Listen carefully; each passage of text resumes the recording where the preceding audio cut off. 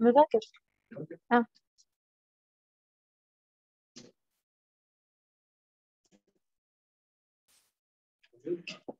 لا بس يطبون.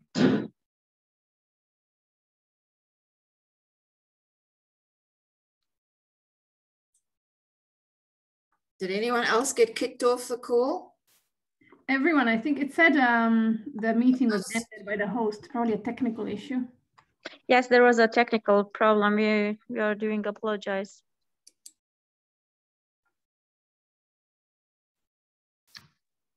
Hello, I think we just crashed for a minute, is that right? Briefly. Yeah, just continue. Yes. You're still there, Ganya? You're back with us? Yeah. She's typing in the chat.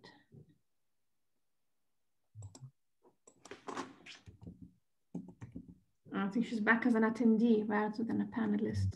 Maybe we have to promote her again. See, we've lost a number of participants. We were up at 70, we're down at 24, but I guess they're slowly coming back. So. It'll take some time to dig out the email with the link. Yeah, it was a nice session, really. I enjoyed with lectures. Maybe you need more than 1 hour. Yeah, well, how we go on until 1/4 is that right? We have about 20 minutes or so. Maybe you can compensate the 5 minutes or 10 minutes because of the technical problems. Doesn't matter. Okay. Thank you, Amal. We just waiting because we have separate sessions. That means that we are on separate link now. We're just waiting for Yes, indeed, you can take your time on your session. I mean, the next sessions are not going to be intersected with yours. They are totally parallel with yours. Mm. Well, we can give Ganya maybe another 7 or 8 minutes. I think she was about halfway through. Yeah. And then but the most problem that she couldn't go inside the Zoom again. Yeah. And then we can hand over to Roseanne because I think we need a discussion. Dr. Amal, who has the problem? Ganya? Yeah, Ganya. Okay, Ganya, let me check. Let me check. Yeah, Ganya. Mrs. Sina told that she is entering the Zoom as attendee, not as a panelist. Yeah.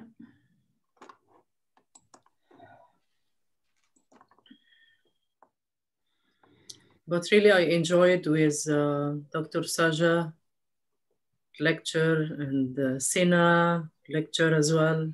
It's very nice to know about these efforts about refugees and how much the IEB and the International Science Council, UNESCO, unify their efforts to help refugees, scientists, and displaced people.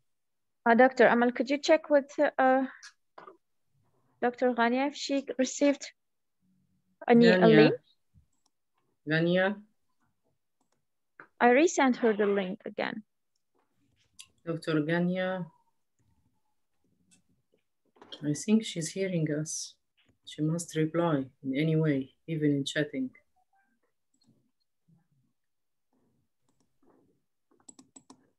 You should also hit. She might check her email. She could receive one. I think sometimes the emails go straightly to the spam folder or the junk.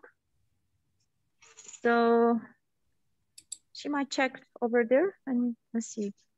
But she should have a link now. I resend the session. She said that she, again, I can't see the camera. She can't see the camera. Yeah, because she's logged in as an attendee. I think, Ganya, if you're checking your inbox, your link was resent to you. You need to use the special link for a panelist, not the general one for all the participants. Yes, exactly. I think she lives in Italy, right? That's right, yes. Okay, but what about internet at her office or her home? It looks like us. She's up in the mountains, so here she comes. Yes, we have big problem with internet. Actually, this is the first time. I don't know what happened. Okay. Okay, Ganya, Okay. we're going to try and make up for lost time and extend the session a little bit. I don't know how much you have, but I'll give you another. I don't have much. Okay. I'll give you another 7 or 8 minutes. When you see my camera come on, you see my pretty face, that's your sign that you have to start wrapping up. Okay. Okay. Okay, please carry on. So now when I want to share the screen, host displayed participant screen sharing. Okay, so I can talk, never mind. Hello? Yeah, I think Ganya, just proceed because it's going to lose some more time. I hear you. Just proceed. Okay, okay.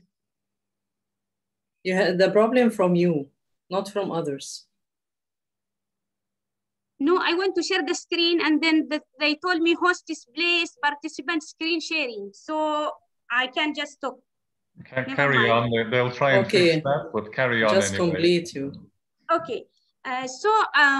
In 2017, with the difficult situation, I decided to leave Yemen, and I was lucky that I could get a fellowship in Germany under the Philip Schwartz initiative. And based on my experience, there are some of the difficulties that I have faced, not only me and maybe and others when I leave Yemen.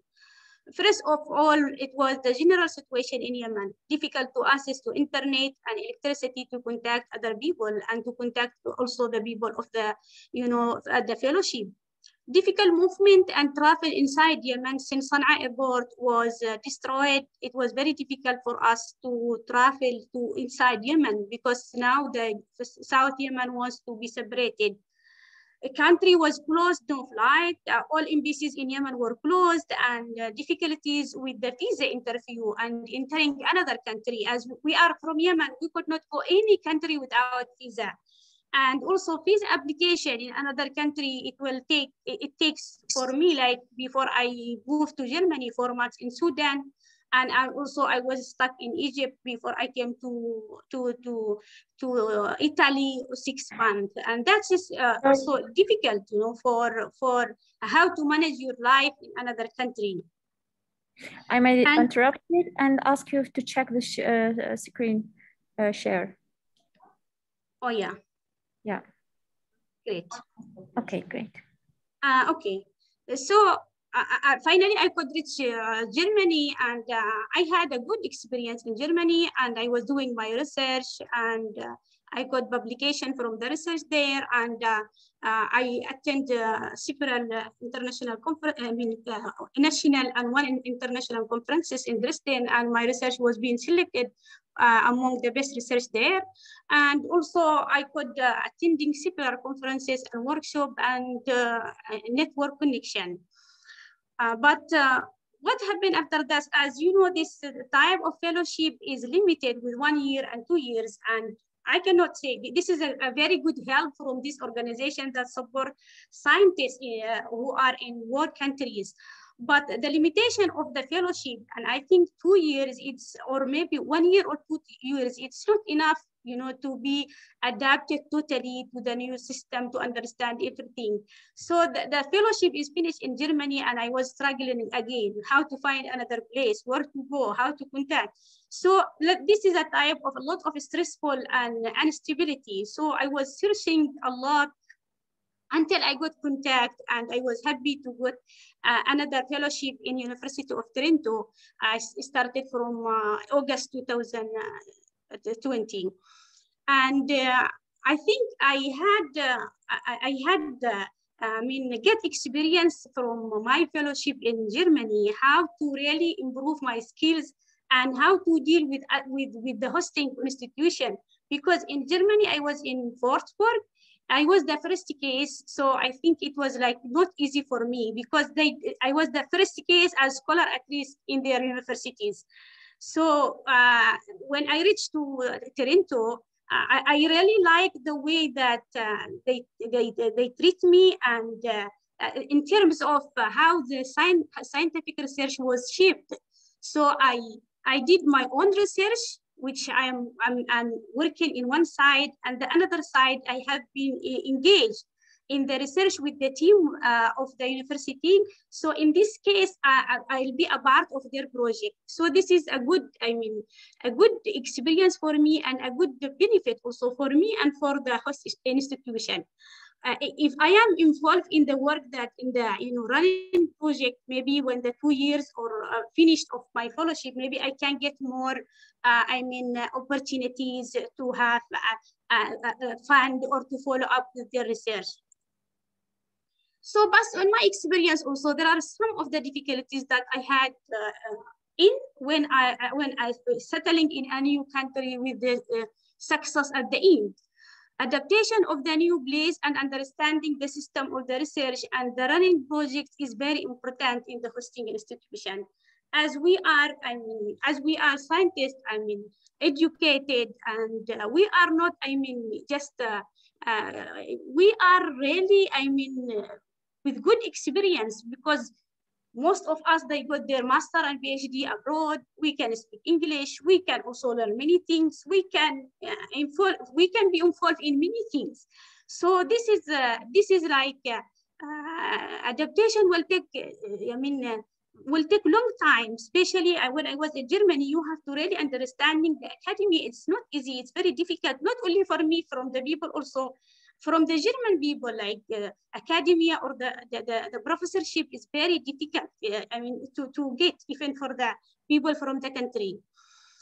Develop my career and improve my skills to be, not far from the researcher that in the hosting institution, because why? I don't want to be less than them, because I am working hard and I have experience from different countries. So like this make me stress a lot. And this can affect my also personal life, my marriage life, everything, because I'm always thinking, I don't want to be like, just in one side. No, I want to be involved, and I want to be to see myself in their level, which is something sometimes good and sometimes tiring.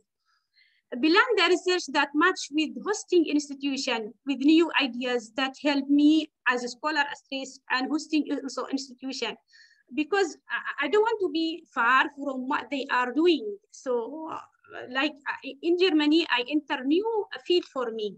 And it was not easy for me to be like, to learn it. And, genotoxicity, because I'm from like neuroscience, I'm doing genotoxicity, I'm working with DNA and many things. That's took a lot of time. I never, really have, I'm enjoying my work, but life outside the lab, it's very limited. I'm thinking about what happened to my experience, my experiment, to the cells. So it's like a lot of stressful. Doing good research that can be resulted in a publication and scientific conferences, that was my challenges. I have to learn more, and I have to publish in a good impact factor journals, because if you are like in this level, you have a good publication, you have a good research, you are working with the same team. I think this is a very good for you to be, to have new, opportunity for working.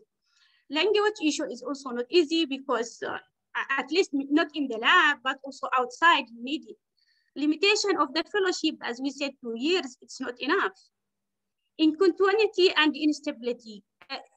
But in continuity, there is not, you cannot have like continue research. So whenever you go place, you have to start new area.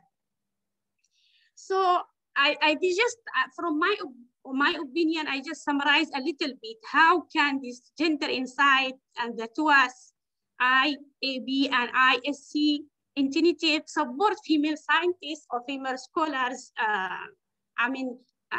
It's, you have, I know you have your aim, you have your objective, but it's good also to maybe for the gender insight to have something special for female scientists, which in my opinion, or in my needs, because we are talking about personal experience, it will be good if there is a link the female scholar scientists with all the possible funding and association that can support their continuity in Europe. Engage the female scholar scientists with different activities. because we have experience, like organizing workshop and seminars, delivering a scientific talk, a skill development that can help the female scientists in contribution to the development of their country when they go back. Like gender issue, like I am from science and I like this term gender issue and I want to learn more. So if there is any like workshop or something, I'll be glad to join. How to be a good leader. This is also very good because my like sitting in exile, it's few years only. When the situation in Yemen is okay, I'll go back and I'd like to be to contribute to develop my country. So like this is will be very good to have experience also from you. Applying for grant and fund.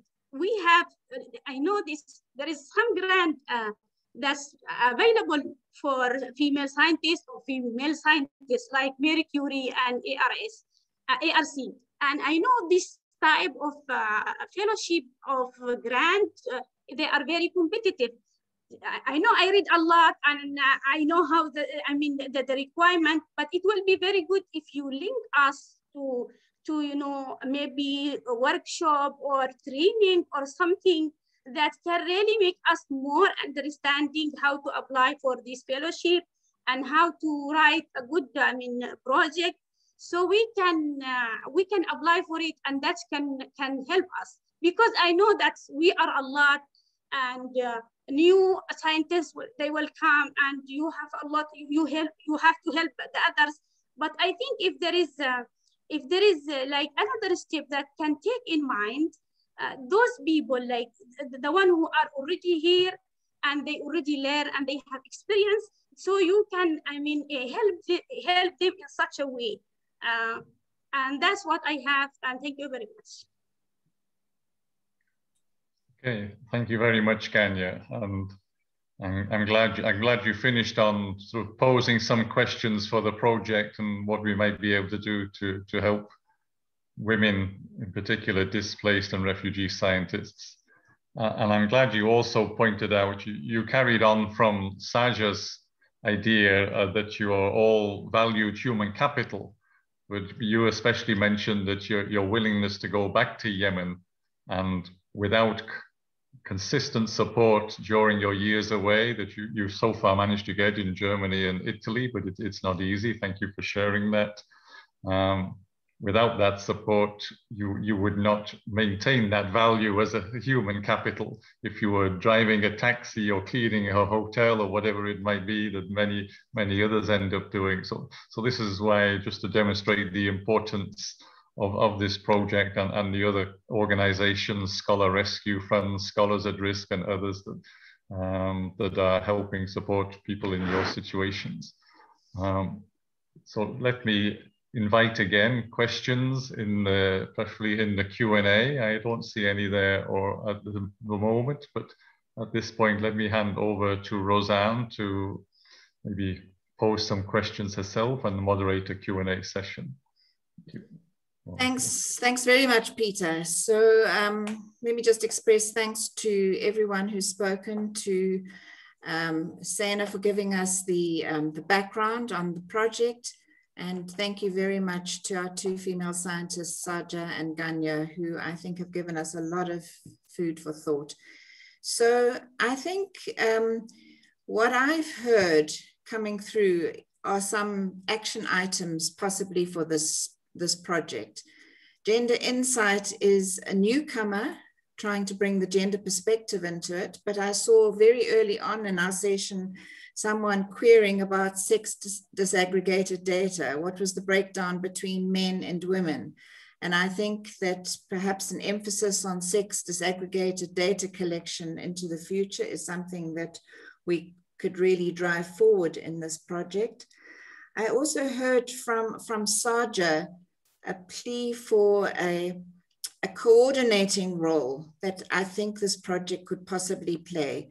Coordination between scientists and governments and universities, institutions, so that we can get better information flow going. I think I also heard about a networking amongst the scientists coming through. a plea particularly for female scientists to be networked, but maybe it could be more general as well. And then some specific pleas for mentoring, assistance with understanding the scientific culture of the country in which they find themselves.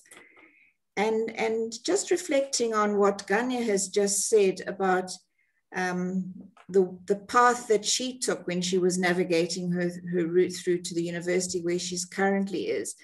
There's clearly quite a complex individual pathway until they find their current position. And I think that people can learn from that. You know, you seem to go from fellowship to fellowship. So just an examples of what fellowships are available and emphasizing that, I think clearly is going to be a very important task.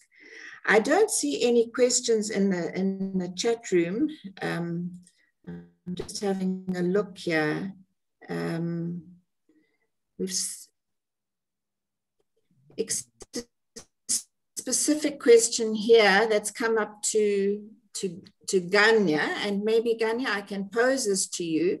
It comes from Lynette, and she says, how do you plan to use the privilege that you've got to help other women refugees in your country? I think that's a very, very useful question. So Ganya, do you want to give an answer to Lynette on this?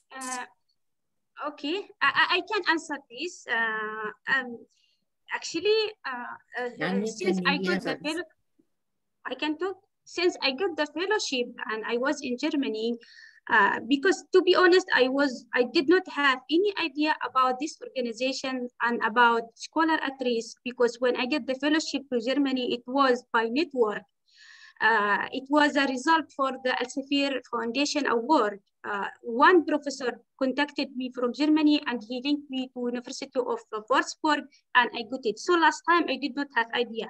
While I reached Germany and I sit for a network and I know what are the organizations that helping the people, and then also we had, me and Saja, we had Science in Exile movie and documentary. That was very helpful because it has all the links of the organization. So I tried to separate it to other colleges like men and women. And I linked them with the Scholar at Risk and Scholar Rescue Fund, and two of my friends, they could get it, a woman, they could get it to Egypt, and two also of my colleges male, they could get the fellowship, one to Malaysia and one to Germany. I mean, the problem that in Yemen, maybe, how to say, there is a problem because this type of fellowship, it is very competitive. And if you want to apply, you have to be really have scientific publication with good impact factor, have language. In Yemen, maybe only few of us, like we are few of us, those who are finalized their PhD from outside in Yemen, and they have publication. But most of the friends that I know, they did their master and PhD maybe in Arabic country, and they don't have publication. So I have, like, personally, I have helped almost 7 friends to apply. They were women to apply for Scholar Rescue Fund, but their application has been rejected because they don't have publication. So this in Yemen, it's like, and also we don't have much Scholar at Risk from Yemen outside. We are only few. So if you can see, like, what everybody wants to go out from Yemen, to be honest, like all the colleges, Dr. Ghani helped us, but how to help them? Because the fellowship that I was in, the Philip Schwartz, that you cannot apply by yourself, only third party have to apply for you. So this is very difficult to find like a host institution without good, good CV in science. We don't have publication and we don't have this thing. But I'm doing my best to help them by giving them the links and giving them recommendation letter and try to help them how they can write the personal statement, how they can write the risk assessment, and a few of them they could get. and also I need to help, but I cannot help more than that. Okay. Yeah, thanks. I see there's another question being posed here by Phyllis. She's posed it perhaps to all the panelists, but perhaps I'm going to address it to Sina. Do refugees cover migrants and asylum seekers? Do you ask for documentation to verify status? What are the challenges you face and how have you resolved them? Perhaps you're best placed to address it, Sina. Thanks, Roseanne.